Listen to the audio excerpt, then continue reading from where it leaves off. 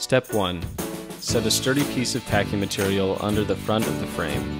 Have a second person hold the frame to prevent it from tipping while you complete this step. Attach the front stabilizer.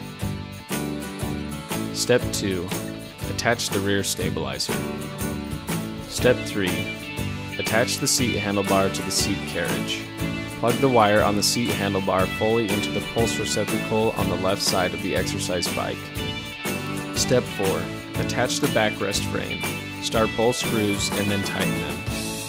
Step 5. Attach the right accessory tray to the right side of the seat handlebar. Attach the left tray in the same way. Step 6. Attach the seat to the seat handlebar. Step 7. Attach the backrest to the backrest frame. Step 8. Slide the upright sleeve onto the upright.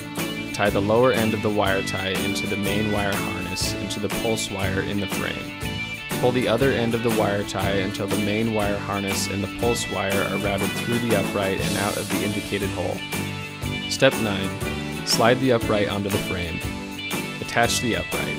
Then slide the upright sleeve downward and press it onto the right and left shields. Step 10. Attach the right handlebar to the console bracket. Attach the left handlebar in the same way. Step 11. Insert the console wires into the hole in the center of the console bracket. Attach the console to the console bracket. Step 12. Locate the longest wire on the console. Insert the wire downward into the top of the upright and pull it out of the indicated hole. Connect the other two wires on the console to the main wire harness and to the pulse wire. Step 13. Attach the lower pivot cover to the console bracket. Make sure that the indicated wire is not covered by the lower pivot cover. Press the upper pivot cover onto the lower pivot cover.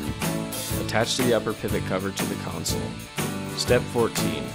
Connect the wire on the receiver to the indicated wire.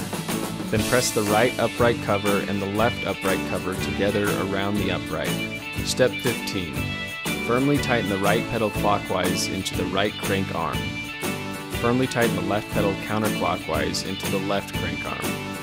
Adjust the strap on the right pedal to the desired position and press the ends of the strap onto the tabs on the right pedal. Adjust the strap on the left pedal in the same way.